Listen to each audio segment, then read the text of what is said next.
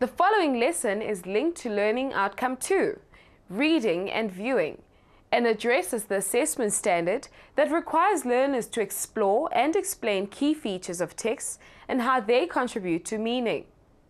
Learners should be able to identify and explain the purpose, structure, and language use in texts across the curriculum, recognize the writer's and/or the character's viewpoint, and give supporting evidence from the text.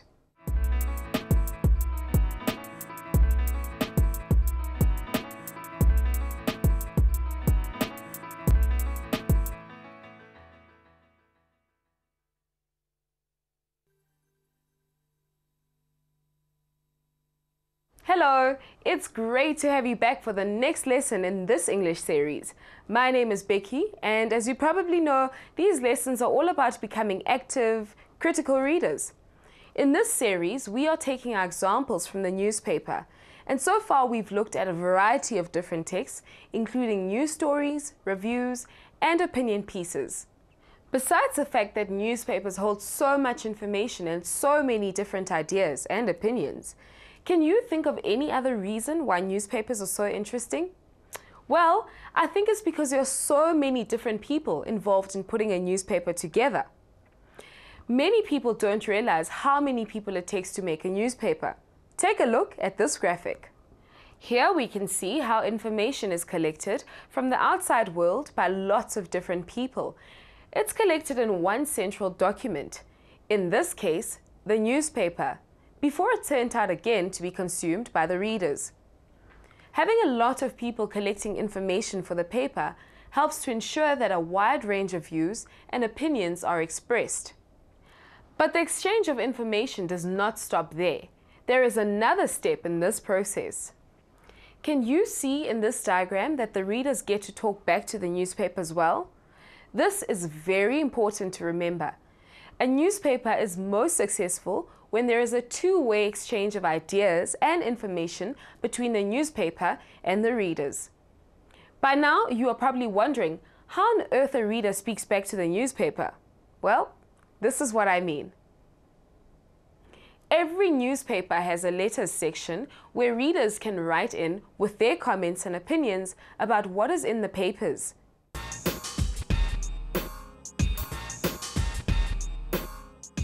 By the end of this lesson, you should be able to list characteristics of an effective letter to a newspaper, identify the opinion expressed in a letter, and comment on the writer's style.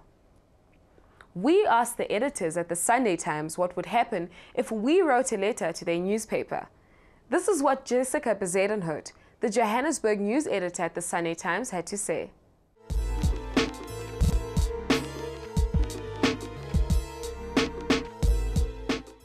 I mean, you must remember that we have all kinds of people out there. We have nutcases.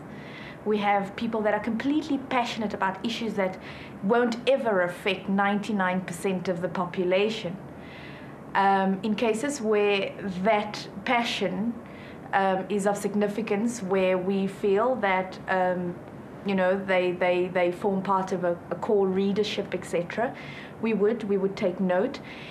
We can't publish every single letter that comes in at the Sunday Times. What we do is we filter through those letters and seek out the ones that are relevant. So Jessica Bezuidenhout says that if you want to have your letter published in the newspaper, it needs to be relevant, current, and significant to most readers of the paper. Let's find out from Fred Khumalo, the editor of the opinion pages at the Sunday Times, how many letters the Sunday Times receives in an average week. After all, Fred Khumalo is a person who's in charge of selecting which letters get published. You may remember that we met him earlier on in the lesson about opinions and editorials. Yeah, the Sunday Times, as you know, is a mass circulation newspaper.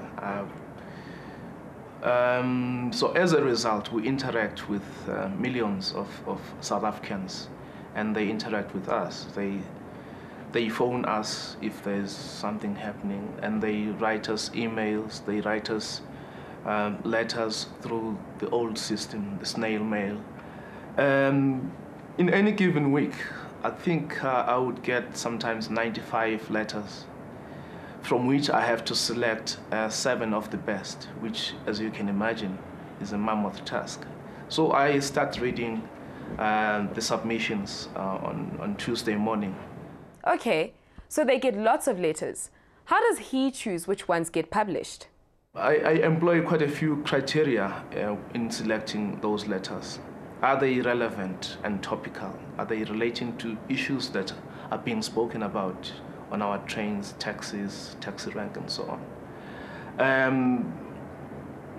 And of course, brevity is very supreme. You can imagine we've got limited space and we have to select 7 of the best letters. So the briefer your letter, the more relevant it is, the more chances it stands in being published. So, letters need to be short, relevant, and topical. But what happens when they're very controversial? In a democracy like South Africa, we have the right to say whatever we want about a subject without being afraid of getting into trouble. But what happens when a person's freedom of expression is hurtful and insulting to another? We asked Fred what he does when he gets a letter that is racist or sexist. Yeah, I did indicate that we've got our ethics as a newspaper. A letter, for example, advocating racism, sexism, and that is full of insults, wouldn't stand a chance of being published because we want to uphold the highest possible standards in terms of journalistic ethics and just general respect of other people's human rights. I mean, we have a constitution in this country. It is the supreme law of the land, and whatever we publish shouldn't contradict the constitution and other people's rights. We asked a group of learners what they would do if they were the editor of the letter section of a newspaper and they got a letter that was sexist or racist. If I got a letter and I was asked to print it, I would look at it first and see if it was sexist or racist. If it was sexist and racist, I would just put it aside and forget about it. If it wasn't, I would print it and yeah. Okay, if I was an editor of a newspaper company and I received a letter that was sexist or racist, I think that I would actually quite scrap it, because I feel that this is a democratic country now and that we should put our issues besides us and try and look forward and leave the past behind. So whatever letter is out there to discriminate people, I don't think that it should be published, because we shouldn't be lingering on the things of the past, whether it's being racial or sexual. This is now a new country and we live all for one and all and one for all. If I was an editor of a newspaper and I had to receive a letter that was sexist or racist, I wouldn't edit it and I would phone the person and ask them, do they really expect me to edit a letter like that? Because South Africa is a country where we've moved past that and pushed it behind us, and we're trying to work towards 2010 when there'll be a better year for all of us and a better share for everybody in this country. I don't think that sexist or racist issues matter anymore and that everybody is equal in South Africa. Well, let's see if Fred Kumalo agrees with these.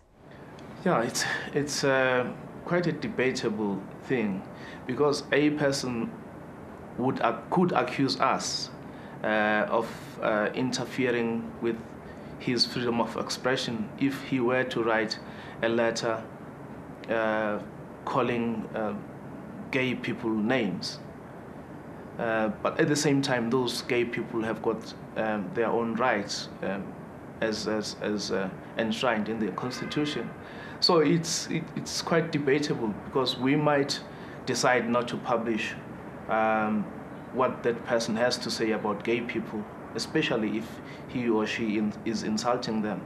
But at the same time, he needs to be heard as a person using the freedom of right thing. So we do reserve our right not to encourage sexism, racism, and so on. I think this is a very complicated issue that doesn't have a clear right or wrong answer. What do you think? You may want to debate the following question in class. Do you think newspapers should publish letters that are racist or sexist?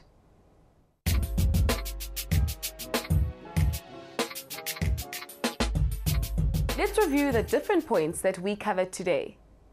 Letters to the editor should be relevant to what is happening in the world and in news at the time. They should make their point as briefly and effectively as possible. They should substantiate a point of view with evidence.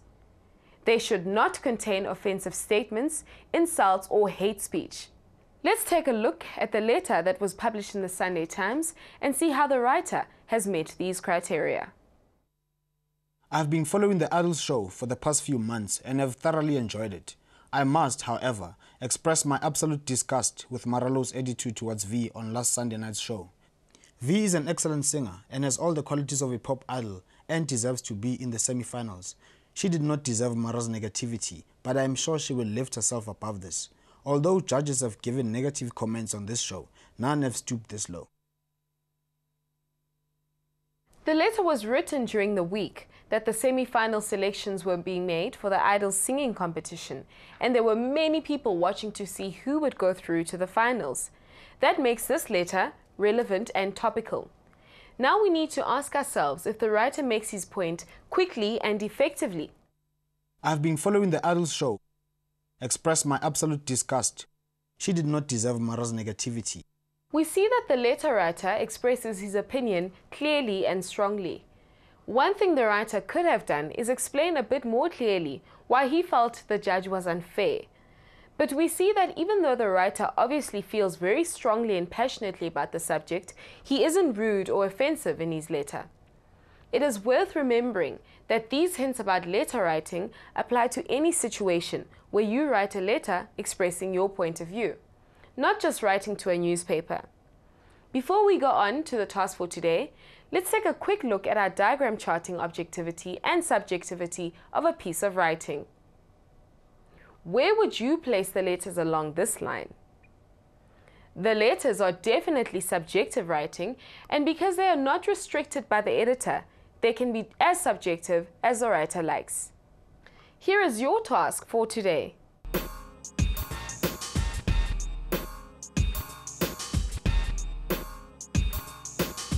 Find 3 examples of letters that have been written to the newspaper, and then answer the following for each letter. What is the writer's opinion? What is the writer's intention? For example, is the writer criticizing or praising? Is the writer suggesting a solution or pointing out a problem? Well, that's all from me for today. See you for our next lesson, where we will change our direction a little bit and learn about reading pictures. From me, Becky, it's goodbye till next time.